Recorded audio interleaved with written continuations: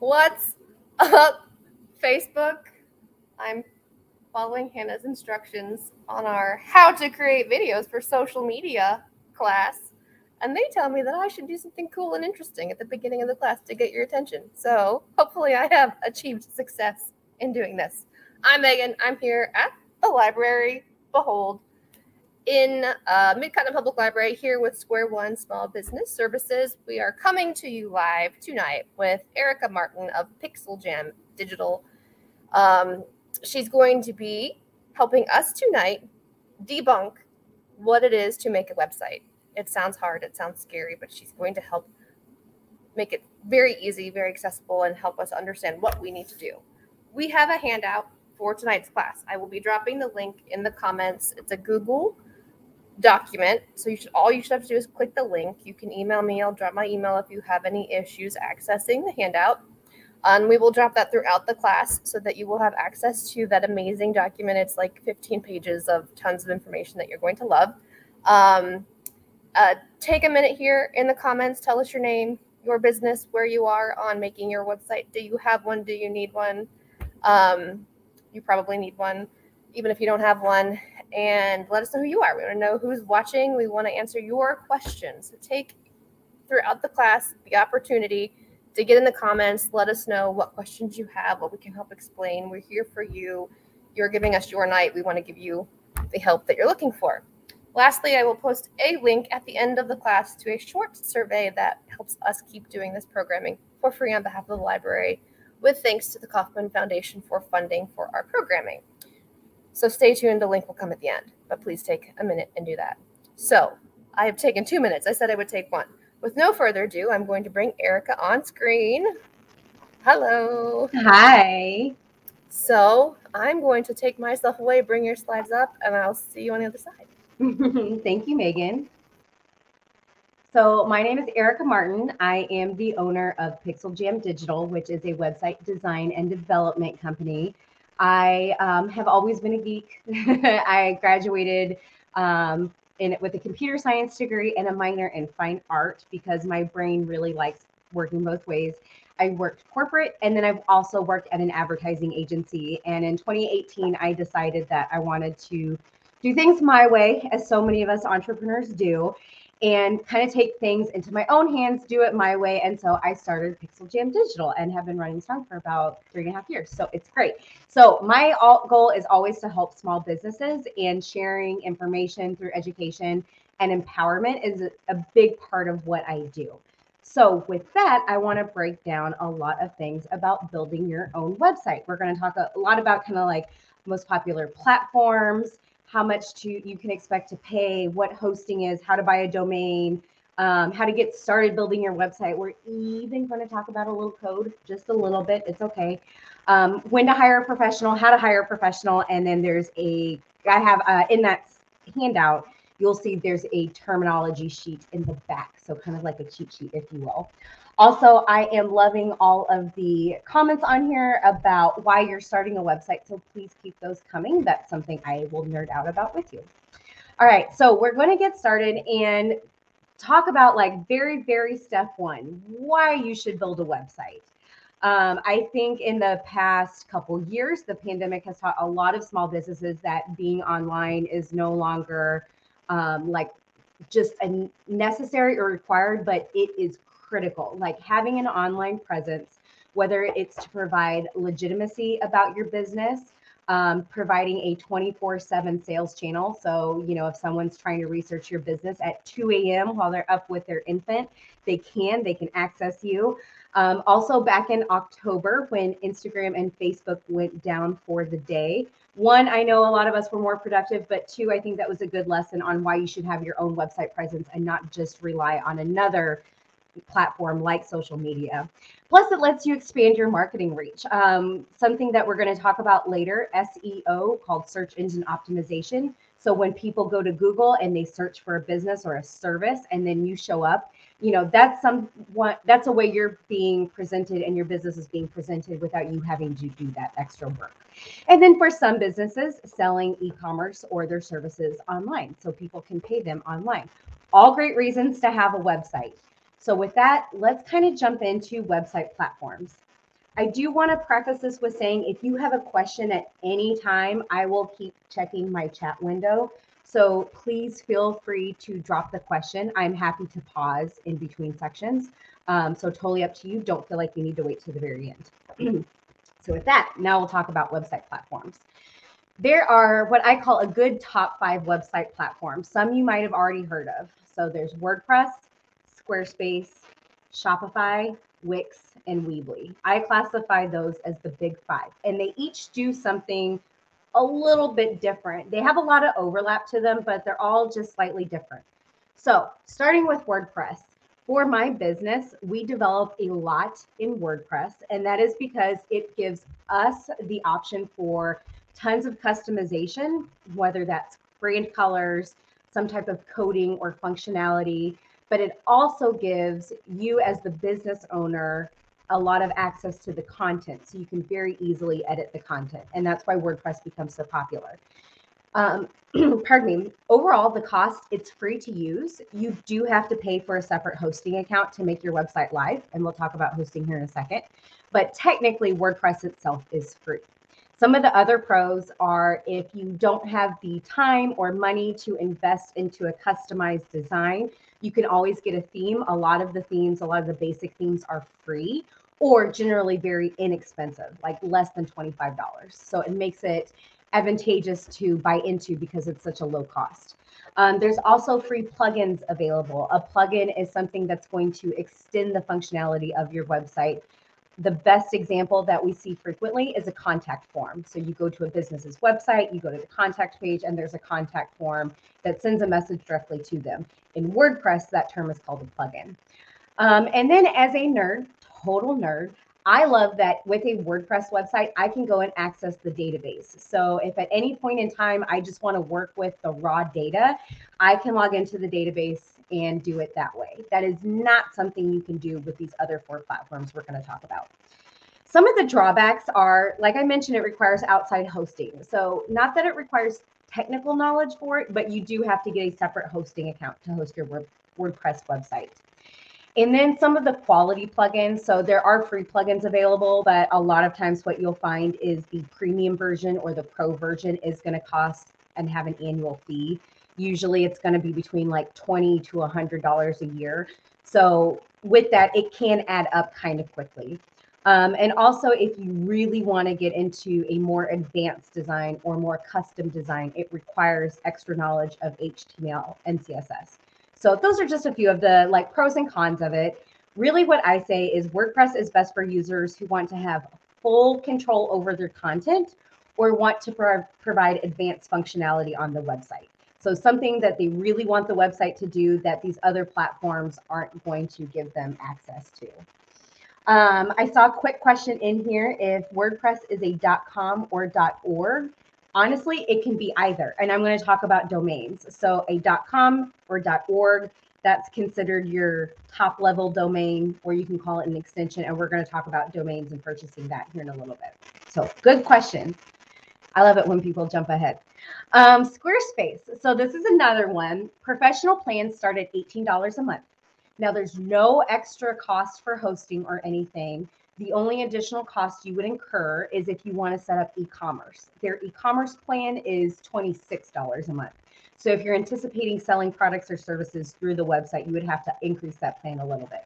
So you're looking at $18 a month to buy into Squarespace. Some of the pros are that they have a ton of very high quality templates available, all for free.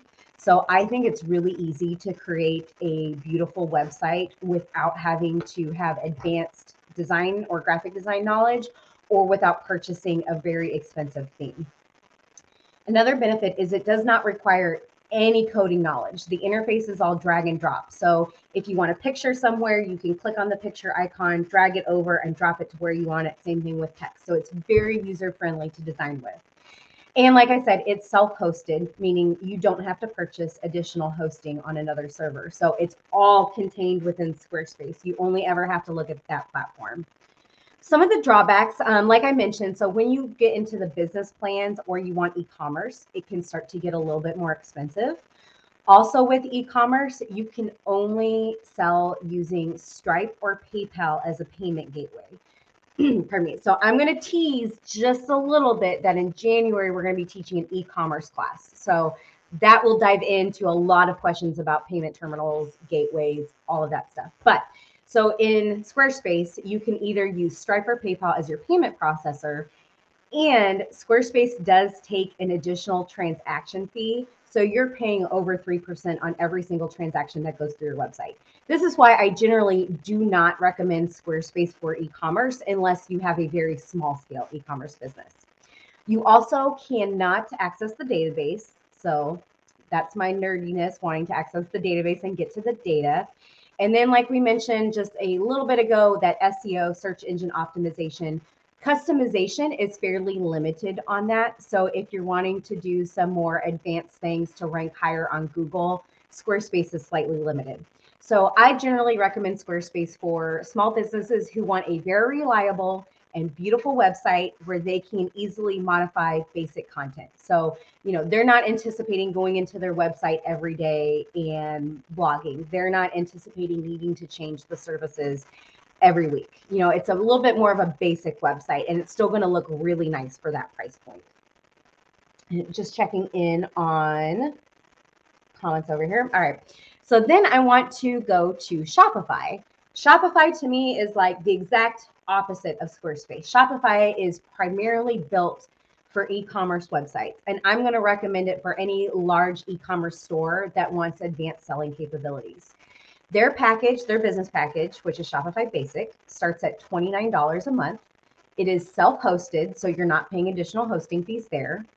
They also have plugins to extend functionality. I will note that plugins in Shopify are called apps, not actually plugins. So a little bit terminology difference between Shopify and WordPress.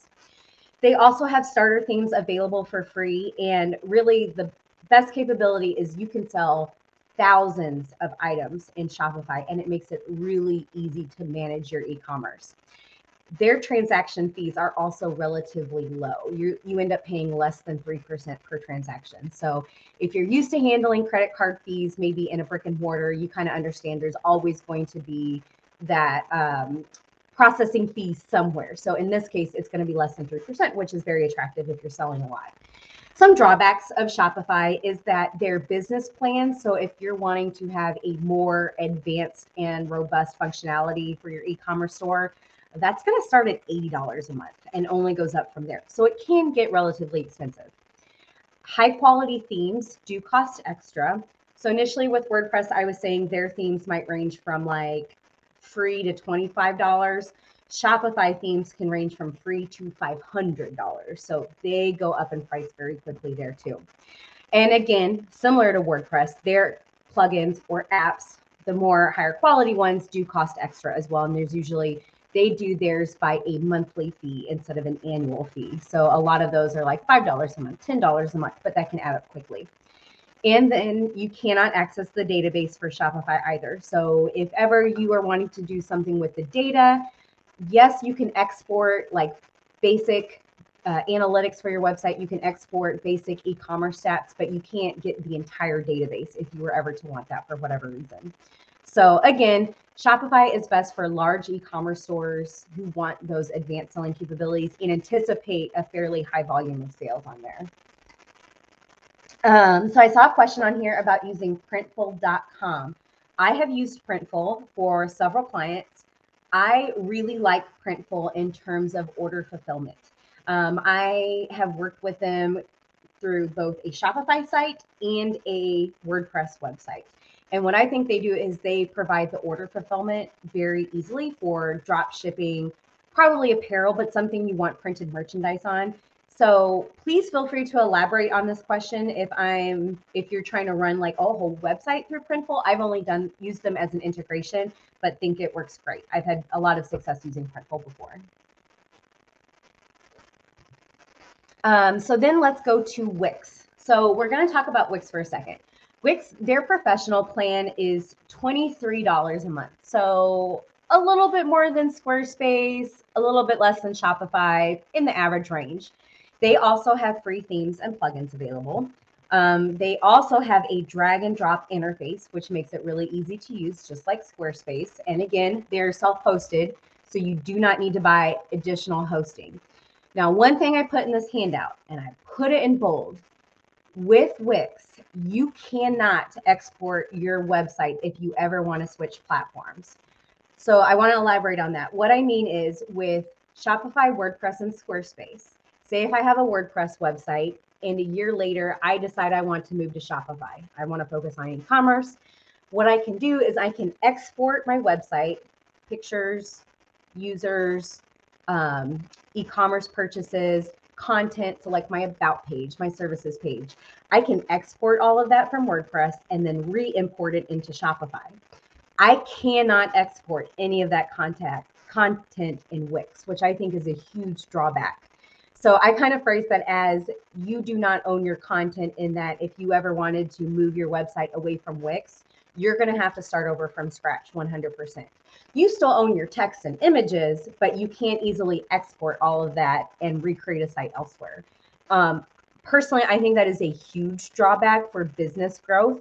I like that Wix makes it really easy to get started if you have limited funds available, but that is their biggest drawback, in that if you ever plan to switch, you're going to have to start over on your website. Then their transaction fees are also a little over 3%. And then comparatively, they have a lower page speed time. So it takes a little bit longer to load their websites compared to some of the others. And again, you cannot access the database. So Wix is best for users who are just getting started. They have limited funds. They have limited time to set up a full-fledged website. I will always say a website is better than no website. But if you have the options and you have the time to invest a little bit more into a different platform, then I would encourage you to go with a different platform over Wix, mainly for the fact that you can't export it. And then there's Weebly. Weebly has the lowest cost plan. It is only $12 a month for a professional plan. So that price point, I know, is very attractive. Does not require coding knowledge. It is also drag and drop. It is also self-hosted, so you're not looking at any other outside fees. And you can accept e-commerce payments via Stripe, Square, or PayPal Express. So in that way, it's really similar to Squarespace, but a little bit cheaper per month. Some of the drawbacks for Weebly: you are much more limited in your design capabilities. Their blogging capabilities are also very limited. It has poor multi-language support. So if you know that your audience that you're going to be serving on your website is multilingual, so English and Spanish, English and French, something to that degree, then Weebly might not be the best solution because it has poor language support. It's also not as great for that search engine optimization. It's hard to customize that for better performance. Their transaction fees are over 3%, again, so just a little higher. Cannot access the database. And with these professional plans, because they keep the monthly cost so low, you have to pay extra to get technical support. So if ever something goes awry with your website, there's an additional charge to have that tech support on hand and available to help you with your website. So if it's nice in that it's a low cost, but that cost can be deferred elsewhere if you ever need that technical support. I wanted to follow up on the Printful questions that were coming in through Facebook. So with Printful.com, yes, it was connected to WordPress and linked via their API. So it sounds like that's exactly what you're doing. They do not lock you into any contract. It's kind of a pay-as-you-go situation, which makes that very attractive. And then I only left Printful for one of my clients because they wanted to print a higher volume of orders with a local vendor. So instead of having a drop ship situation, the only reason they changed is because they wanted to hire a local print shop and like fulfill big orders, so they would keep inventory rather than doing one order at a time. So that was the only reason they left. Nothing bad there. A couple other website platforms to be aware of that I just like to touch base on is Webflow. Webflow is relatively new. It's a couple years old. It's a combination between WordPress and Squarespace. I'm still trying to decide where they fit in that top 5 category since they are so relatively new. Bubble.io is brand new, like just as of earlier this year. So I'm still trying to evaluate them as well. And then what you might find, and we're going to have a long talk about GoDaddy here in a little bit, but GoDaddy has a website builder as well. It is the most similar to Weebly if I were going to compare them. Long story short, I'm going to tell you to stay away from GoDaddy as much as possible, and I will explain why. But GoDaddy does have a website builder also. Professional tip. So I always like to provide professional tips when I'm teaching my classes. Website professionals will not generally work with a Wix or Weebly website, and that is because they're so limited. So as a web professional, I know what certain best practices are. I know what I want to implement to really make and build a successful website, and Wix and Weebly won't let me do that to the full extent. Therefore, I don't like to work in those platforms because then my expertise is being limited by the platform. And so I generally encourage customers to do Shopify, Squarespace, or WordPress if they were choosing, if they had the ability to choose another one of those rather than Wix or Weebly. But again, a website is better than no website. So if you're on a Wix website right now and you're thinking, oh no, Erica, I'm on Wix, that's okay. That's totally okay. It's just if you're looking into platforms and you're starting new, I would not encourage one of those two. Before we talk about website hosting specifically, are there any more questions? I'm just going to scan through the comments here. Take my sip of water. It doesn't look like there's any questions yet. Okay, so let's talk about website hosting. Website hosting is where your website lives on the internet. So if you want to get very literal, it's going to be on a server or on a box somewhere in the world. Now, it's also probably on more than one box or more than one server located in multiple parts of the world, but that's essentially what hosting is. And there's some certain things to consider if you're getting, say, a WordPress website and you're looking into purchasing hosting. I will say right away, don't go with the cheapest option because there'll end up being drawbacks. But things to consider, so one would be performance. Performance is the uptime and downtime. So how often does a website go offline? How often does the hosting provider temporarily shut down the server to do routine maintenance? Is it every day? Is it once a week? Do they do it, at 2 a.m. when you're likely to have the least amount of traffic, or does it happen at 1 p.m. when you usually have the most amount of traffic? Also with performance, where are their server locations? So if your primary demographic for website users are located within the United States, you want to make sure your hosting company has a server located in the United States. That proximity helps speed things up.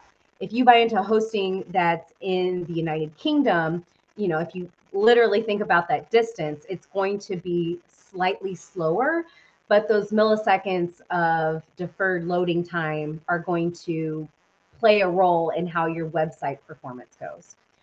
Also, memory, how much data can be transferred without the site crashing?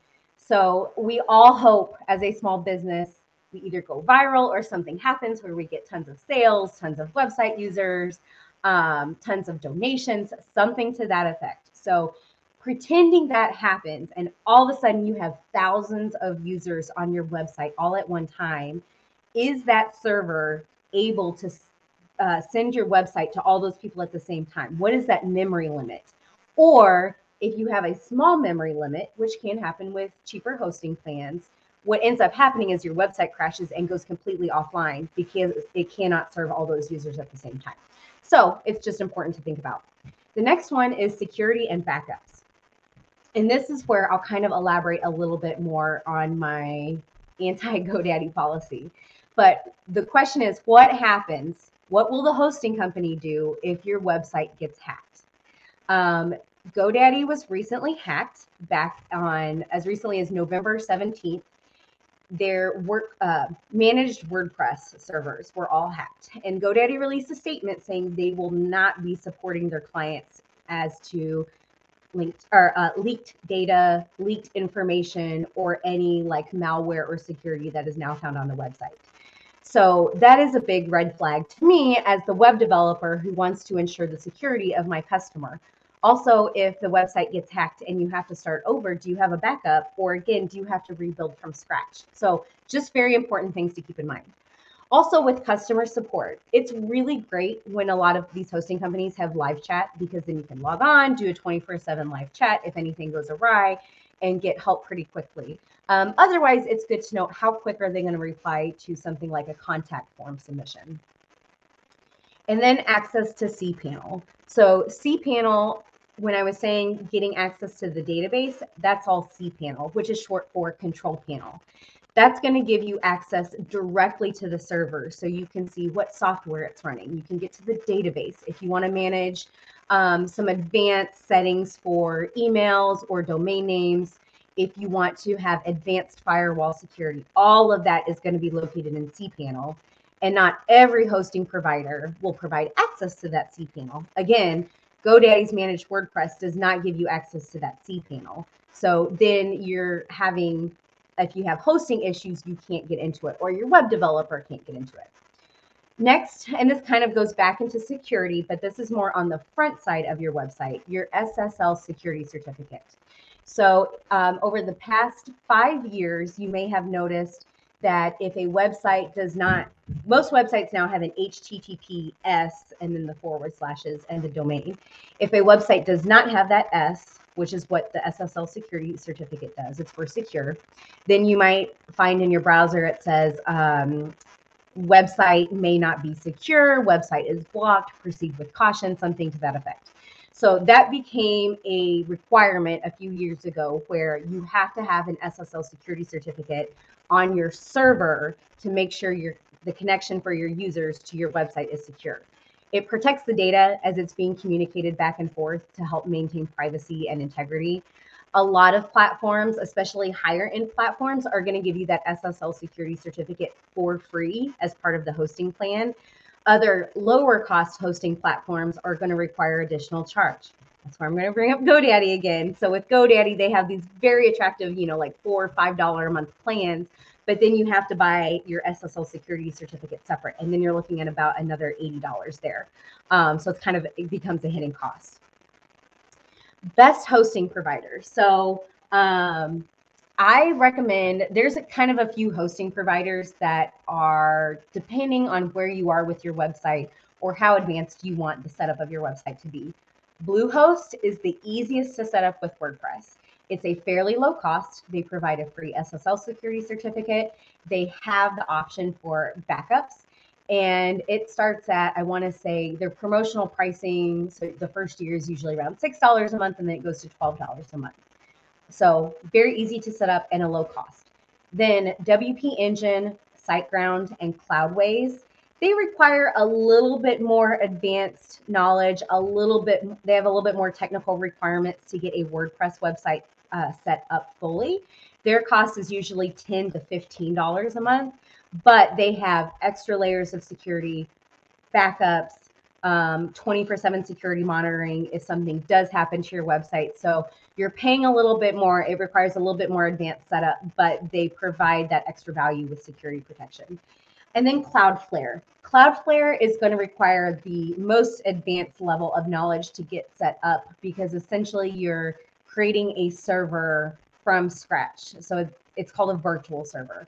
So anyway, Cloudflare is really great. It is super speedy. It's one of the fastest out there, but it just has more technical requirements to get it set up. Then I am going to say worst hosting provider. So again, if you're looking at hosting providers and you see one that's not on the best hosting list, just make sure they're also not on this worst hosting list. So for that, probably no surprise, I'm going to say GoDaddy. I'm also going to say HostGator / HostMonster. They're kind of a similar company. And then Site5. They provide, they have very attractive pricing because they're very low cost, but they do not have the best security features. They do not have great backup options, or those security and backup options have quite a heavy cost that's additional to what you're paying for hosting.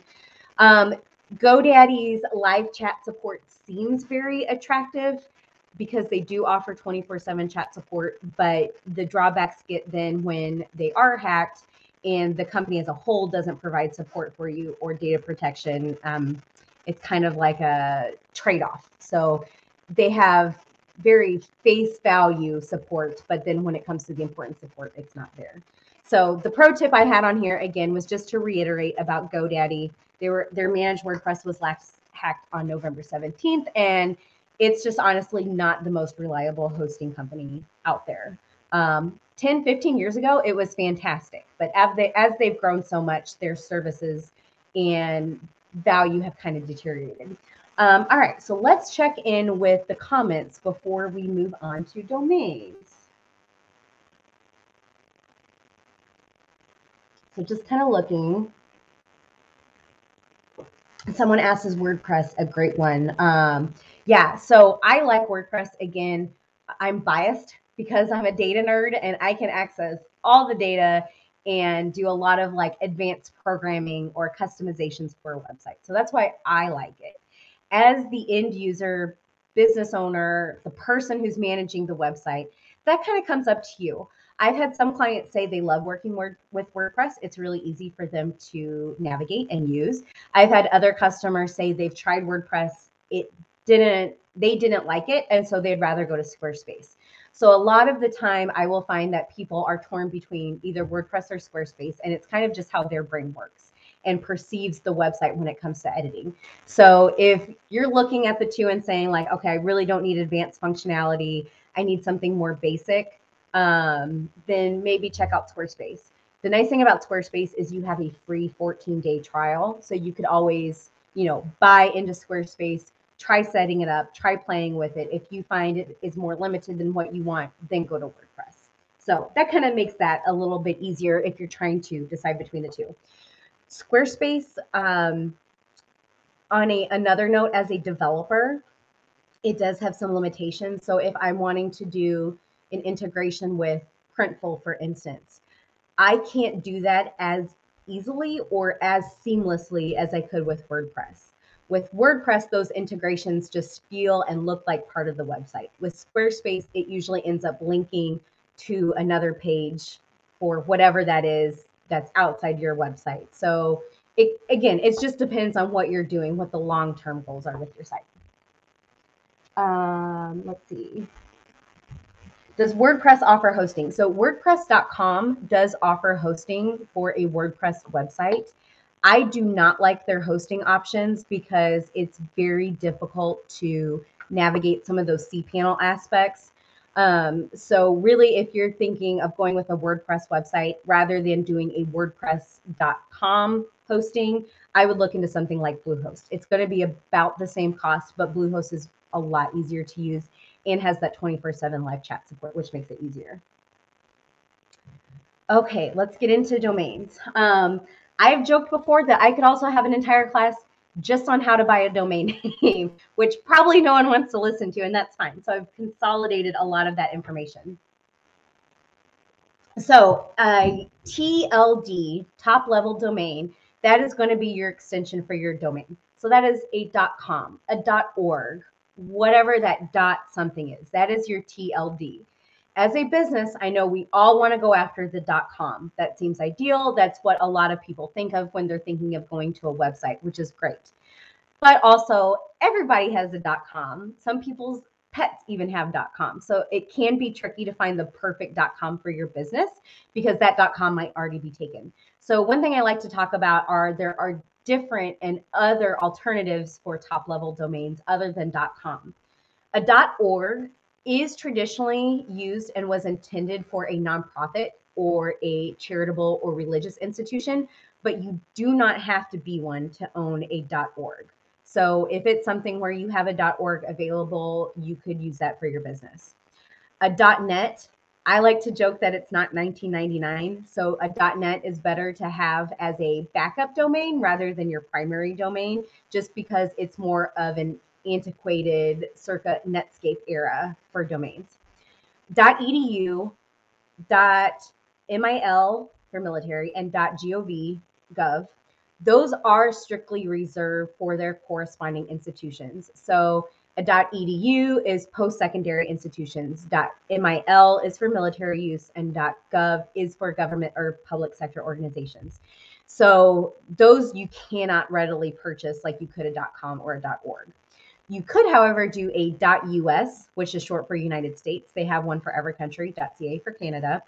And so if you're looking to have a country code as your top level domain, that is certainly an option. Now, personally, for my business, I have .digital. So my website is pixeljam.digital. And then I also own pixeljamdigital.com that redirects to Pixel Jam Digital. That .digital is considered a secondary top-level domain or a secondary TLD. It's another extension that can be used, and this became a thing, so to speak, about 10 years ago. So I'm going to nerd out for just a second. ICAAN, they're kind of the main managers of the internet. They decided that people can have additional top-level domains that don't have to be a .com, .org, .edu, or something to that effect. So in my case, I wanted to go with .digital since that was part of my brand name. In the handout, I have a link to ICANN's website that's going to give you the full list of all the different secondary TLDs.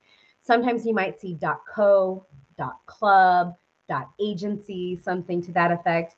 Now, I will say these domains cost just a little bit more, not a ton more, just a little bit. So if you're looking at a .com, and that's going to be $11 a month, a secondary TLD is going to be more like $20 a month if it's not of high value. So again, not a lot more expensive, just a little bit more. But it's really nice to have, especially if it's going to fit your branding in a certain way. Just checking through the comments real quick. So then I also have in the handout, I'm going to encourage you to check that out. I have a breakdown of the right way to buy a domain name. So one thing, just like I mentioned, location based for hosting for the server, you also want to look at the location for your domain registrar. So the domain registrar is who you're buying your domain from. So you want to make sure if you have a US based website that the domain name is being served from the United States as well. Domain extensions. So you might find that not every registrar also offers some of those secondary TLDs. Some might only have the primary top level domains. So that's a good thing to look at. Registration period. Usually when buying a domain, you might be looking at like 1 year, 2 year, 3 years. Probably as a small business, you want to go into that 3-year mark just to make sure you have it for quite a while. And but you do have the chance to renew and you're not owning that domain forever, just in case. But some domain registrars let you register for up to 10 years at a time, which is kind of cool because you can set it and forget it. Then also you're talking about auto renewals. So say if you only have your domain for 1 year, not sure if you're going to use it, you only buy it for 1 year. Some registrars, which I think is fantastic, will let you set up auto renewal. So then it's automatically going to renew so you don't lose that domain. I will say once you lose your domain and it goes for sale, it is very unlikely you're going to get it back. I have seen that happen a few times where a client has just totally forgotten to renew their domain, their credit card changed, what have you. And as soon as their domain went up for sale, someone else bought it. And so they had to change all of their marketing collateral to reflect the new domain name because they kind of had to start over. And also with some domains, they have expiration protection, where if your domain expires and you have auto renew turned off, it keeps it from going on sale for the 15 days or 30 days. So it kind of gives you like a grace period to get your domain back. Also with domain transfers, so there are tons of domain registrars out there. In the slide or in the handout, I have a link to accredited domain registrars. So those are like ICANN certified, yes, these are legit domain registrars you should buy your domain names through. So saying again with GoDaddy, even I bought my domains through GoDaddy a long time ago because GoDaddy has super cheap domains and they're so easy to buy. But then when I get to a point and I want to transfer that domain from GoDaddy to say Google Domains, not every domain registrar will let you transfer your domain to a different one. So it is important to keep in mind, if that were to happen, maybe in 10 years, someone wants to buy your business or buy your nonprofit. And so you have to transfer everything over to them. Having that ability to transfer the domain as well is very important. And then pricing. So I mentioned pricing earlier about domains are going to cost around $11 a year, maybe $20 if it's a secondary TLD. One thing to look at in the pricing is if you have to pay extra for what is called domain privacy. So domain privacy prevents your information from being broadcast to the internet that you just bought a domain. What likely happens if you do not have domain privacy is you're going to receive a ton of extra spam in whatever email account you use to sign up for that domain, or whatever email account you use to buy that domain. So that who is privacy, depending on the domain registrar, kind of like the SSL security certificate, is going to already be built into the price of the domain. Some it's not. It's not in GoDaddy. It is in others like Bluehost. So just when you go to buy that domain, if you haven't already, check to see if that who is privacy is included. If it's not, that's totally up to you if you want to buy into it or not. Just know you will very likely get a ton of spam for the next 6 months in your email. And my pro tip for this is a lot of hosting providers will give you one free domain when you purchase hosting through them. Bluehost is a great example. So with Bluehost, when you purchase hosting, you get a free domain name. Now, what I like to encourage with this free domains is to use them as what I call a backup domain. So like I said, my primary domain is pixeljam.digital. And then one of my backup domains is pixeljamdigital.com. So if a client or lead of mine types in pixeljamdigital.com by mistake, it automatically redirects them to the correct website. So I usually suggest that you can have as many backup domains as you want. If you have a business name that maybe gets misspelled fairly often, you might want to purchase misspellings of your business name as a .com and have them all redirect and point back to your primary domain, just as a failsafe, just as a backup, and then you own those domains and you can kind of have them available. So before we get started on talking about how to get started building a website, let me check the questions. Scanning through comments. Oh, I understand now. So yes, WordPress.com has free and WordPress.org has costs associated with it. That is correct. So, and I kind of misunderstood your question, so I apologize for that. So with WordPress.com, that is going to be best if you are having a personal website for blogging purposes, not any type of commercial business, so to speak. So the WordPress.com lets you set up your website for free. It's going to be very limited in the back end of what you can do. But if you're trying to write a blog that you do not plan to monetize because they don't allow ads, but if it's just strictly for blogging, WordPress.com is great. WordPress.org, yes, does have the paid plans available that offers hosting within WordPress, kind of like I was talking about. So thank you for asking that clarifying question. And so follow up on the privacy can be set manually in WordPress. Yes, to some degree, but there's also additional value in setting privacy in your domain as well. So it's, again, when you're looking at security and privacy settings, you can have them kind of everywhere, and it just depends on how much extra security or privacy you want to have for your website. So like I said, with your domain, when you buy a domain without who is privacy, it just opens that email account up for being spammed. Same thing with your phone number. Whatever phone number you use, it opens up to get more spam calls with it. All right, so let's get started on the how to get started building your website. So the first thing is prepping the tech. So that is choosing the website platform. We just talked all about website platforms. That has to be your first choice. If you decide to go with a WordPress site, you'll also need to choose your hosting. Those can be kind of set up concurrently with purchasing your domain. So depending on how you're wanting everything to flow, you could purchase a domain, then choose your website platform, and then choose hosting. You could do vice versa and do platform and hosting and then domain, kind of up to you. And then something you're going to want to do, especially for a nonprofit or a small business, is set up an email account for your business that is entirely separate from your personal. Again, this is more of a recommendation for like long-term thinking so that everything for your business is in one spot. You can also always change over your email after the fact, like for your domain or for your hosting or for your website platform. But what I generally encourage is just using a free Gmail account that's like your business name @gmail.com, just so you can start putting all of the techie side of things, all the software signups, whatever, under that email address. You can always create a professional email address later, but having that free email address makes it really easy, especially because with some things, something called two-factor authentication, or 2FA. And this is kind of a minute detail about the tech, but a lot of these require this like double check-in where they send a code to your email or to your phone. So it's just kind of nice if it's like an email that's dedicated to your business. Next, you are going to want to outline your content. So I recommend you start with the primary pages, which is your home page, an about page, services or products, depending on your business, and a contact page. Those are the 4 primary or pillar pages that you want to have.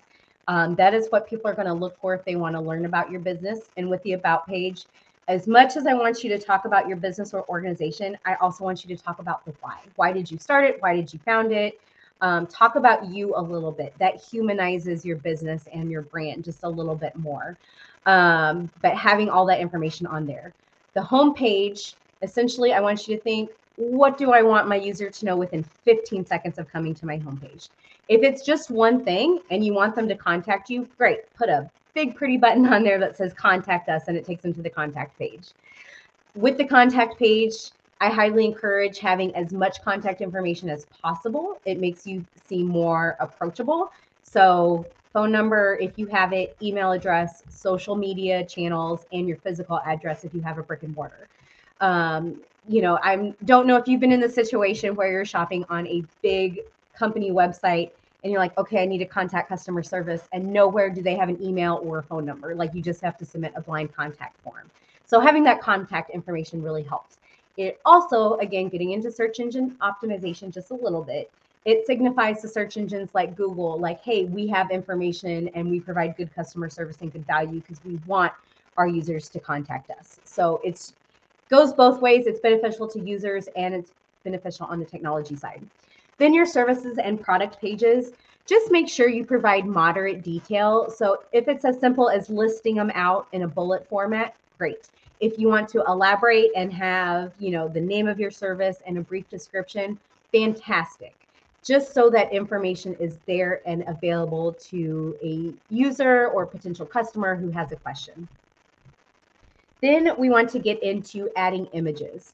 So I will say professional photos are going to be better than stock photos any day of the week. I know when I look at stock photos and I see all those pictures of, you know, a family dressed in white and they have a white room and a white couch, like it's very obviously staged. So having stock photos is still going to be better than having no photos at all. I know professional photography can get fairly expensive. So if you're trying to create a website with a very low cost to get started with, stock photos can be good. I always want to point out, downloading images from Google is technically copyright infringement, so please don't do that. Please don't go to Google Images, find something, right click, save as, and then use it on your website. That's a no-no. So instead, some free or inexpensive stock imagery resources that I frequently use and I encourage my clients to use, I have listed in the handout, but they are Unsplash. They have beautiful, beautiful images in a fairly large selection that are all free to use, and you can download high resolution sizes, all free. Pixabay, Pixabay, they have more basic stock photography, so it doesn't really look like stock. It's a little bit less high resolution, more like medium resolution, but again, they're all free to use. And then 2 others that I absolutely love. One is the Gender Spectrum Collection. So they have more, they have a wider variety of non-binary imagery, which I think is fantastic. And then also Create Her Stock, all of their stock photography. So if you've ever gone to look at like iStock photo or something, sometimes the diversity is really limited. So Create Her Stock features Black and brown women and all of the same typical stock imagery settings that you would imagine, but they're just beautiful, gorgeous, and they have a low cost of, I think it's only $10 a month, and you can download unlimited high resolution files. So they're also a great resource. And then one thing I want to say, when it comes to getting those high resolution images on your website, and I'm going to talk about this as far as best practices go in a little bit, but what's really important to note is not putting those super high res images on your website, because that's going to slow down your page loading time. So in the handout, I linked an app called Swoosh app, not just because I like to say it, but it's free to use. It's in the browser and you can upload any high res image format it, change the settings, and it's going to give you like a slider for before and after, and then output a much lower resolution of that file, a much smaller file size, which is really nice if you don't have Canva or if you don't have pro software like Photoshop, because those can get expensive. This is a completely free solution that lets you downsize your images, so it's great. Then you're going to want to test and launch your website. So it sounds simple, but go through your website pretending you're a user, pretending you're completely new. Click on things, click on everything. Make sure there aren't any broken links. Make sure there aren't any spelling errors. Try and submitting the contact form on your website, and then go back and make sure you did receive that contact inquiry wherever that might live, in your email or within the website platform, wherever that might be. Then you can publish, or I'm sorry, then connect the domain to your website, and then you can publish. The domain is essentially kind of like the address for people. So instead of having your home address, you have your domain name, and that tells the World Wide Web where to find the actual information on your website. So then you can publish, and then it's live for everyone. Quick check-in. I'm going to talk about best practices for maintaining your website next. So I want to see if anyone has any additional questions or follow-up commentary so far. All right, so we'll move on to best practices for maintaining your website. As a web nerd, I'm going to say that collecting and analyzing data is super critical. There are free tools out there. Google has a lot of them. Google has Google Analytics, and that allows you to look at how your users are using the website. So here's where I say, as a user, it gets kind of creepy, right? Like when you know websites are collecting all this information and everything. But as a marketer, as a business owner, it's fantastic, because then you can see what's successful or what needs to be improved upon. Google also has a product called Search Console, and that lets you see how your website is performing for SEO. So it shows popular keywords you're ranking for, your most popular pages on your website, how Google interprets your website, all of these different things that can be really great for ongoing improvements and enhancement on your website. And so then you can use, these are just kind of two tools that are a baseline for all of my clients. You can always have other tools. There's a lot out there. There's one called Hotjar, and it does heat map tracking. So it shows you on average where people's mouses go when they're scrolling the website, which buttons they click on, which sections of the website they tend to stay on and look at more, but in terms of a heat map, which can be really interesting too. But those cost money. So starting point, Google Analytics and Google Search Console. Then keep creating content. So starting a blog can sound really daunting when you're already limited on your time as a business owner, to then invest additional time on writing content. So you don't necessarily need to think of a blog as blogging about your personal life. It could be used to showcase your expertise around your products or services. It could be used to find related topics around products or services. So there is a tool that's semi-free. It's called Answer the Public. And if you type in one of your products or services to it, it's going to show you a map of all the questions people tend to ask in a search engine related to that topic. So the who, the what, the why. I say it's semi-free because I think you get 2 free searches a day. You can always sign up and pay to get more, but it's 2 free a day. So then if you're at a total loss for content, you can go here and say like, okay, people are asking questions about how to build a website. Maybe I should address that as a blog topic and write about it. And then as far as maintaining content, if you can, which I honestly am guilty of not doing as well, aim to write 1 blog post a week. That is going to show search engines that your website is staying relevant. You are continuously publishing new content on it, and you are trying to provide the best information to your users. I know that is incredibly difficult. I tend to write one maybe once every 2 months because I am guilty of that as well. But again, that is a best practice. And then update your primary pages on your website as often as you can. So products and services page maybe a couple times a month. Your home page might just be once a month. You might want to change it for the season. And then your about and contact pages, probably aren't going to change that frequently. So just whenever those need to be changed. All right, so any other follow-up questions on either, again, getting started with your website or best practices for maintaining your website? And then from here, we're going to talk about the basics of HTML and CSS. So again, just a little code to get your feet wet. All right, so I'm going to go ahead and continue. So HTML, I'm not going to quiz you on it, but it does stand for Hypertext Markup Language. It is essentially describes the structure of the web page to the browser. And of this, it consists of a series of elements, and each of these elements tell the browser how to display that content. So something that you don't necessarily need to know on a regular basis, but I always like to highlight HTML and CSS because if you're editing your website and suddenly you see like a tiny fraction of code somewhere, instead of thinking like, oh no, my entire website's broken, I need to call somebody. You can say, no, that's an easy fix. I can fix that really quickly. No problem. I know a little bit of code here. So what you'll tend to find is that these elements are all represented by tags with the angle brackets. And I'm going to show you some examples here. And it's like, oh, yes, there is an example right there for bold.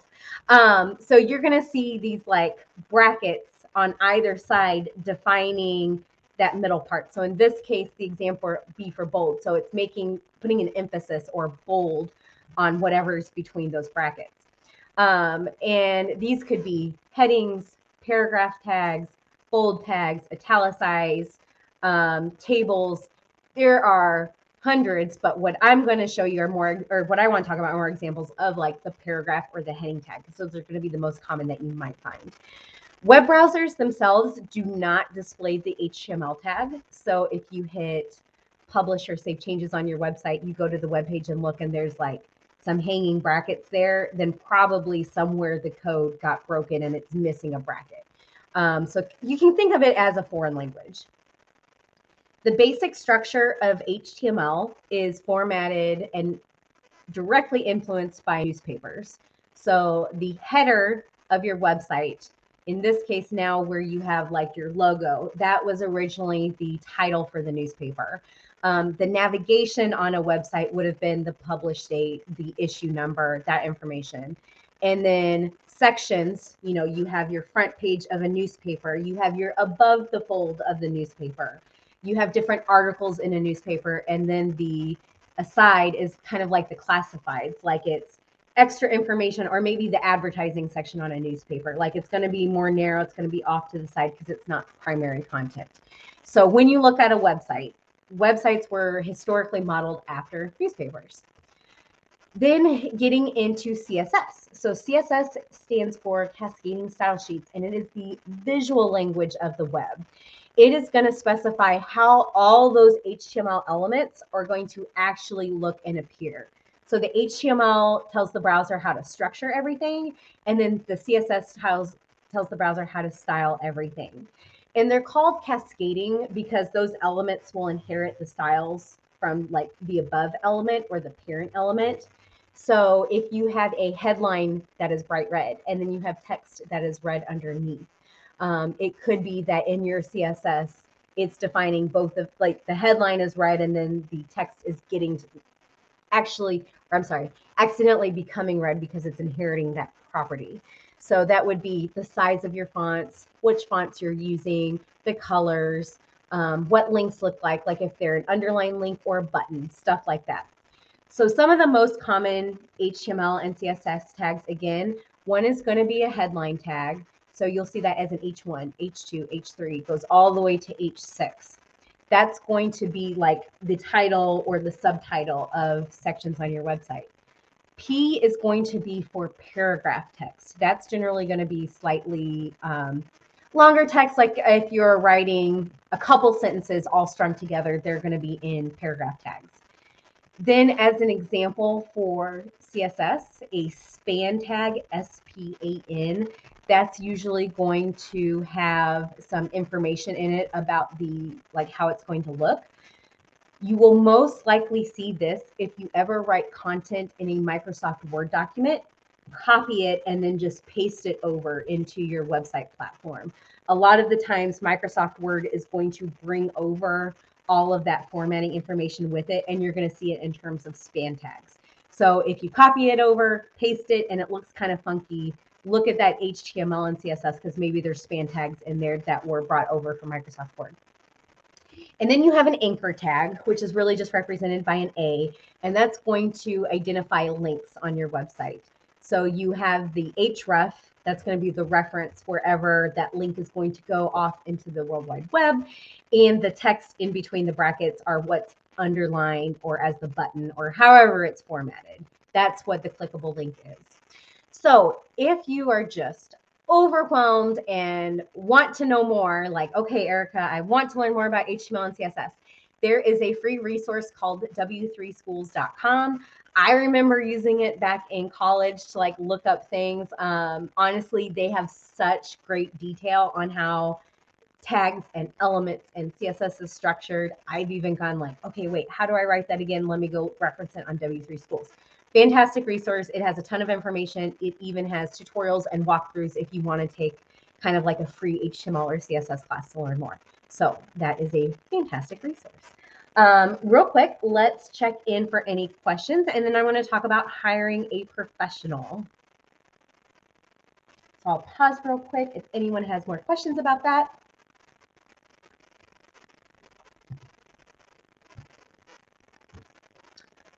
Okay, so when it comes time to hiring a professional, at what point do you, as the business owner, as the nonprofit organizer, whatever it might be, when do you really want to like consider hiring a professional? So I use examples as if you're ready to start selling products online, but you don't know how to set up your payment gateway and accept credit cards. That could be a good time to consult with a professional to get that part set up. If you're wanting to connect another piece of software to your website to share data and information, a great example of that is setting up an email newsletter. So when you go on just some website, and usually in the footer it says sign up for our newsletter, and you enter your information, that is directly feeding to an email platform. Someone is hopefully is not manually like waiting to see those come in, and then they manually enter everyone's contact information into their email platform, but it's syncing some way. So if you're not really sure how to do that, it could be a good time to consult with someone. Also, then kind of more longer term, if you're wanting to really optimize for search engine optimization and grow your organic performance, so how your website appears on Google and Bing and DuckDuckGo and Yahoo and all of those search platforms. If you want to improve your search presence, that is a great time to hire a professional. Then if you want any advanced design or any advanced functionality that requires more coding, again, hiring someone. And then hopefully it doesn't happen, but if you broke your website or if your website gets hacked and you don't have a backup and you're not even sure how to continue, consulting with someone then too, and they can provide a lot of great tips. So then it gets into which type of professional to hire. You have your web designers, you have your front-end web developers, and you have your back-end web developers. Traditionally speaking, the web designer is going to be the person who primarily focuses on images and design, not necessarily any of the programming or functionality.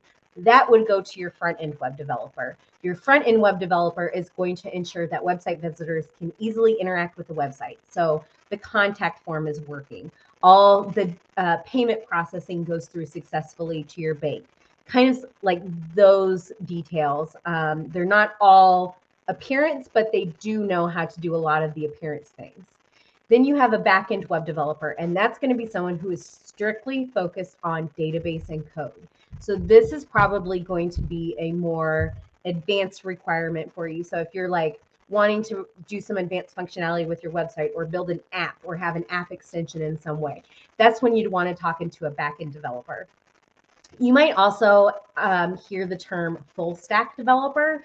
That is technically what I consider myself to be. It is someone who does the design, the front-end web development, and the back-end web development. So someone who kind of knows all three. They have graphic design skills, they have HTML and CSS skills, and then they have other additional programming knowledge. So the reason I like to just identify what the different terms are or the type of professional to hire is because when you're reaching out to people and they say they're a web designer, but you need help more with programming things, you might want to look for a developer instead, unless they say something to the effect that they're a full stack web designer. And then how to hire a professional. Always ask around your network for referrals. Other small businesses especially will usually have hopefully fantastic referrals, or maybe recommendations on, say, like, oh, I didn't have great communication with so-and-so, so I do not recommend them. And then a lot of these professionals will offer a consultation. So scheduling a free consultation with them, either in person or virtually, just to have that conversation with them, tell them what you're wanting, to get feedback from them. Hopefully they can give you either a rough estimate during that consultation, or after the fact, they will send you a full-fledged proposal outlining the details of what the cost is going to be. So either way there, make sure you know what you're going to be paying for. Also request to see a portfolio of work. Ask them, say, hey, what are some recent websites you've built in Squarespace? What are some recent websites you've built on WordPress? Like, can you just send me those links? Or maybe you want to talk with that business owner if they have time and just say, like, how was your experience working with them? And then also sign a contract that outlines the scope of work. And this is really to benefit both the web person and you as the business owner.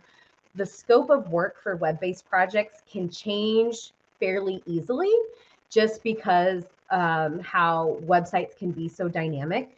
So having a full scope of work or those deliverables detailed for both parties is going to be mutually beneficial. Then you're on the same page and you know exactly what's going to be delivered along what timelines.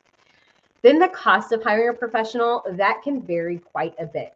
So I saw on here that someone is using a designer from Fiverr. So usually you can expect someone Fiverr, Upwork, or any type of virtual assistant. They're probably going to be running in the $25 to $50 an hour mark. My standard hourly rate is $100 an hour. So for a professional that's not necessarily a freelancer, but they have a business or an agency, you're going to look at $75 to $150 an hour. Just as a rough estimate ballpark. And then a custom website from an agency. So custom website being, the agency's writing the content. They're finding the images. They're helping brand the website, coordinating multiple drafts. It's very hands-on for them. Those custom websites, are going to start around $3,000 to $4,000. A more basic website that has just, those 4 primary pages and limited design or limited functionality, that's probably going to be closer to $1,000 or $2,000. So again, when you're talking to someone, a lot of things can vary for the pricing of a website. How many pages, if it's going to be e-commerce or not, how many products do you have for that e-commerce? All of that can directly affect the cost. But this is just a rough estimate or a ballpark for starting numbers. So then if you take this and you're ready to hire a pro and they quote you $50,000 for a 4-page website, you might want to think, that's too much. I don't think that's what I need, and try and consult with somebody else.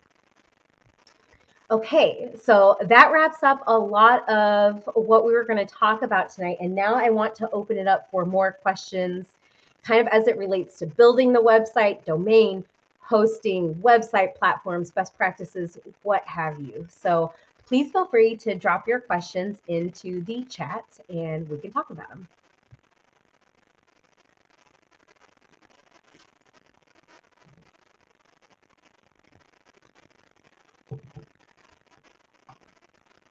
So I saw one on here. Can that be done by the person who is building the website?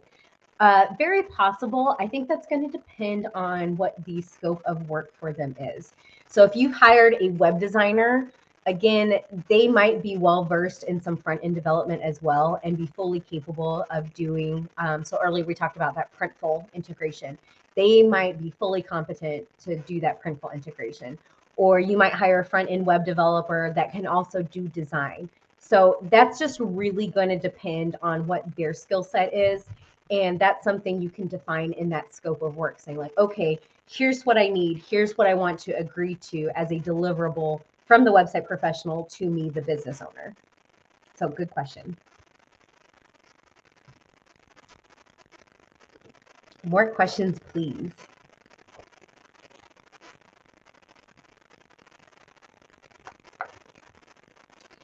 And so one thing that I had briefly teased earlier, I am going to be teaching a class coming up in January on e-commerce for small business. And that's going to get into a lot of the specifics of setting up an e-commerce store. So we're going to talk about point of sale systems if you also have a brick and mortar, payment gateways, there's Stripe, PayPal, Square, Authorize.net, talking about inventory management within your website, shipping, how to integrate shipping on a website so it's being calculated dynamically, how to set up product information, how to do product descriptions, like the whole spectrum of having an e-commerce business. And also talking a little bit more about those top 5 website platforms and how they can facilitate e-commerce shops in a little bit more detail.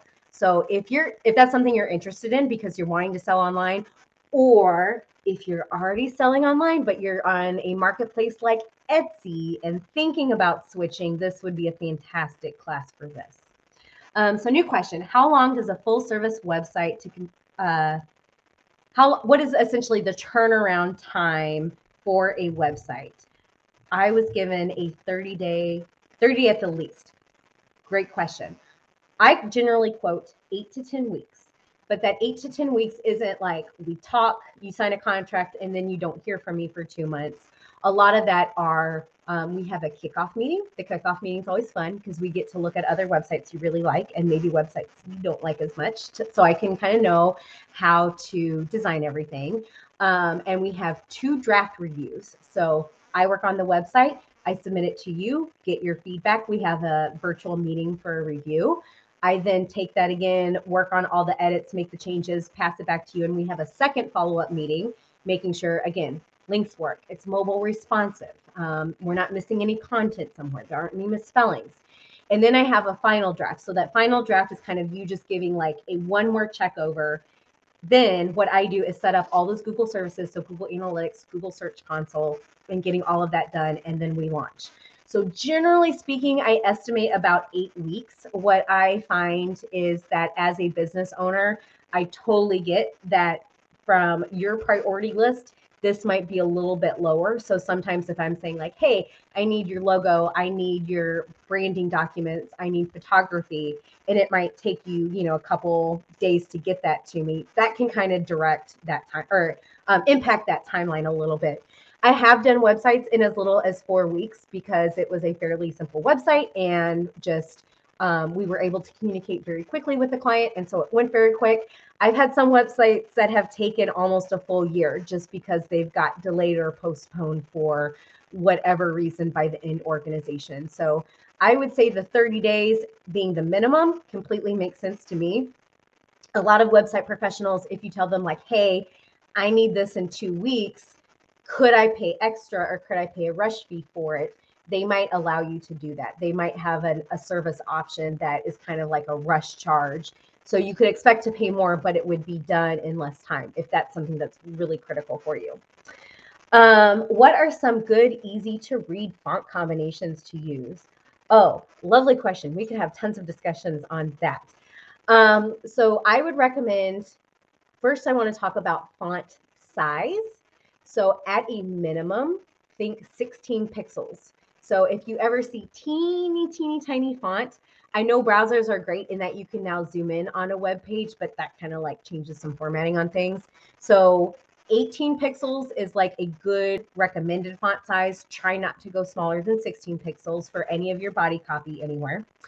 And then as far as fonts go, so pairings, you might see a different pairing for like the headline could be a sans serif and the body copy could be a serif font. If you search for font pairings, Google has some fantastic resources there that are free, and you can look for font pairings there. Google also has their own font service, so to speak, that's free. And so you can either link those fonts to your website or download them to use in other marketing materials.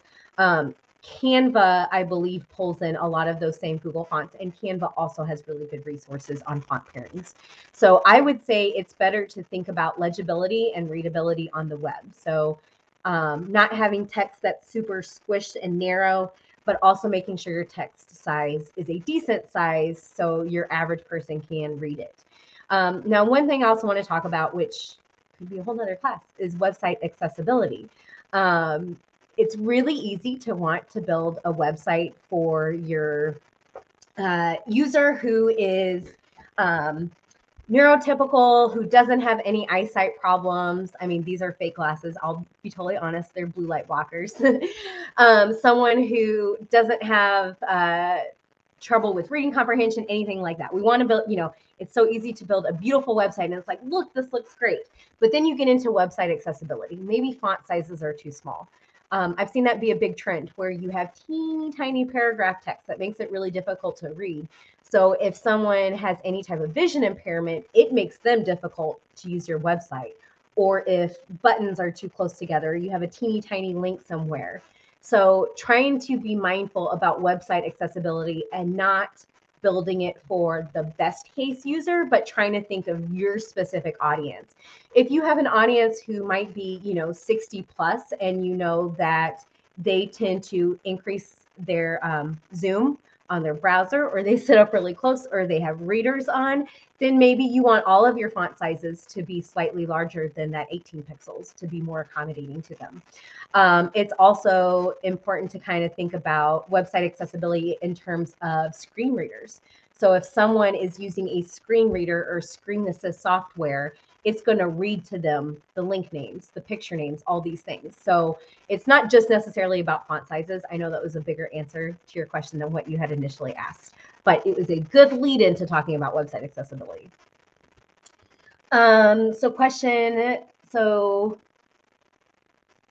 Okay, so Fiverr doesn't allow direct contact or video via Zoom. Yes, that is entirely true. When you're working with a, what I'll call a freelancer through a third party, you are very limited to going through their platforms. So I have not used Fiverr directly, but I've used Upwork before and I've had that same experience. So that's kind of a, I don't want to say get what you pay for, but because you're using that platform, you're very limited to sticking within that platform. So you could always say, like, maybe is there a time we could do a one-on-one, but you two will be online at the same time, just chatting through their messaging system. And so, yeah, if you're not selling products yet, and that is a goal of yours, that e-commerce class could be extremely beneficial. More questions? Oh, yes. Can you get sued for not accommodating persons with disability? Yes.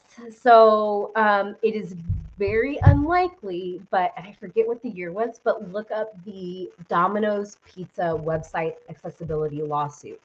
Because Domino's Pizza, if you ordered from them, they have this like really cool order tracker and it has animations and it shows like the pizza being cooked and all this stuff. So anyway, yes, the Domino's Pizza website was sued because their ordering system was not accessible for someone who was vision impaired.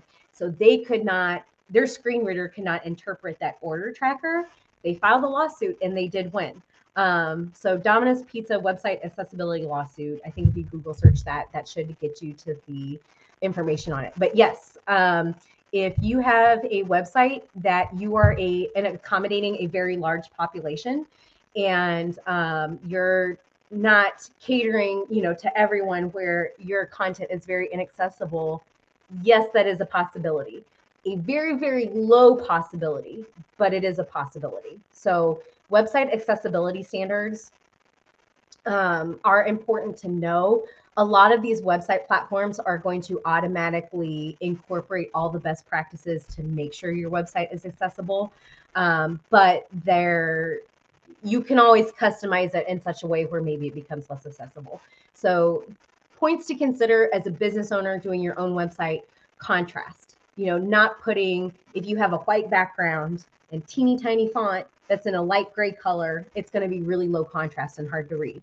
So making sure that font color is has a high contrast to your background and it's a larger font size. It's basic stuff like that that can be totally lost when it comes to designing sometimes, because it's like, oh, I want to design it to make it look really good and trendy and pretty, but then you lose sight of the accessibility. So there's kind of like a balance there to consider for accessibility. What font would I suggest for an e-commerce store? Oh, that's kind of up to you and your brand. Let me take a sip of water real quick. So if you have a very well-defined brand, and your brand has a logo, font pairings, colors, brand voice, all these things, then I would say stick with whatever's in your branding, and that's for consistency purposes. If you do not have a well-defined brand, then I would encourage you to find something that kind of matches your brand as a from a graphic design perspective. If you've ever heard or seen a meme joking about Comic Sans and how it should be strictly used for teachers or like kindergarten teachers, let's say if you're an attorney or a law firm and then you use Comic Sans on your website, which is a very playful, very silly font, that's probably not going to represent your expertise and services very well. So trying to find something that represents what you're doing, what your level of expertise is, your level of professionalism, and then incorporating that into your brand. So again, just making sure it's easy to read, easy to view. So font size in terms of disability, again, that kind of depends. That's where I recommend, 16 pixels is the bare minimum. 18 pixels is what I would generally recommend. That is how I build all of my websites, unless it is somehow requested otherwise. And there is also a class. So it was just dropped in the comment section. But if you are interested in having learning more about branding and setting up your brand, all of that goes into that, they have a brand for beginners class that you can check out.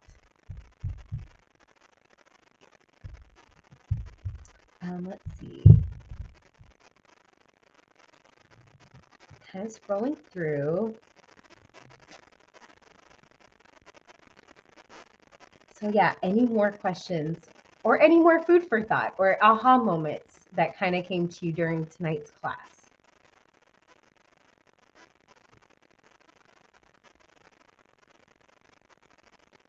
And one thing is, so just like I mentioned earlier with consultations, I completely offer free consultations through my business. They can be 45 minutes to an hour, and they're virtual through Google Meet. So it's one of those where if you're kind of feeling stuck and need some basic direction, or you want an estimate or something to that effect, myself, along with a lot of other web developers, offer those free consultations. So that can always be a benefit if you're just, again, getting started, have a couple additional questions, you need some clarifying answers to. Scheduling a consultation with someone is a good next step to do.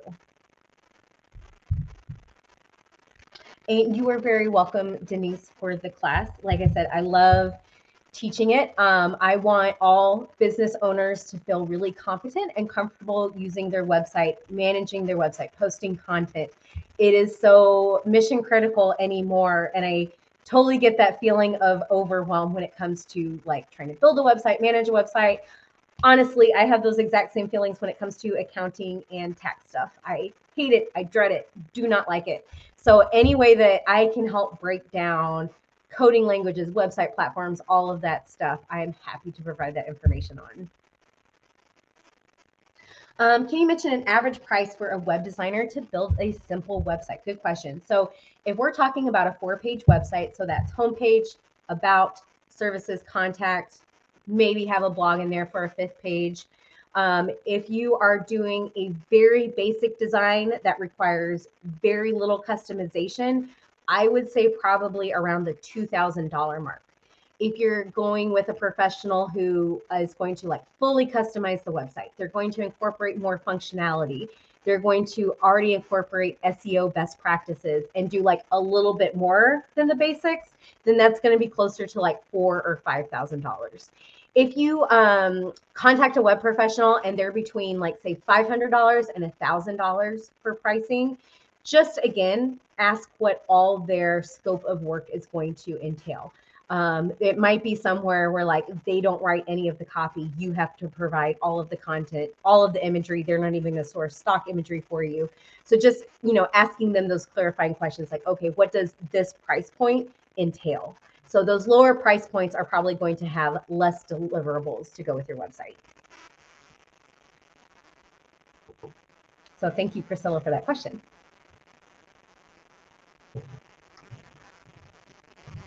So yeah, feel free. We still have a few minutes left. Ask more questions if you would like. Diane, you are very welcome. I'm glad you feel encouraged to work on your website, depending on what stage you're in. And the handout is linked in the comments. So it's like 15 pages long. I could not help myself. I wanted to give you as much information as I could. It details everything we talked about. It has links in it to go to all the resources I mentioned, and then it has a glossary at the very end for some of the terminology I mentioned. So make sure to download that from Google so you can have it on hand. And then also in the comments is the link to the survey in case you want to have see other classes related to website stuff, or if you're interested in that e-commerce for small business coming up in January. All right. Well, thank you so much, Erica. I don't know about everybody who was watching, but I was just really loving this. I like to nerd on this stuff as well. And my husband is a former journalist. And when I am hoping that for once I can be the one to deliver some trivia and say, did you know HTML is built based on the newspaper? So hopefully we all become a little bit more nerdy tonight. Yeah, well, thanks everyone for joining us tonight. Please do take a minute, fill out that survey. Check out Erica's class we have coming up at the end of January. We have a couple other classes in January as well. And one final class this year. Next week, we have the last in our series of Canva. This one's based on Canva for food businesses. So if you guys are a food business owner, we also have lots of archived content about Canva, social media. So check those out. But we've got that last class this year, and then we'll see you all next year. In my 2 cents, Canva is a fantastic resource to use. Yes. Yeah, I would call myself a novice beginner, but we have Hannah on our team who is far, far, far more experienced. Wait, I'm moving the wrong way. Ah! Yeah, she teaches those classes. I push the buttons. So thanks again, Erica. Thanks, everybody, for tuning in. Have a great night, and we will see you all next time. Yes, thank you so much, everyone. Appreciate your time.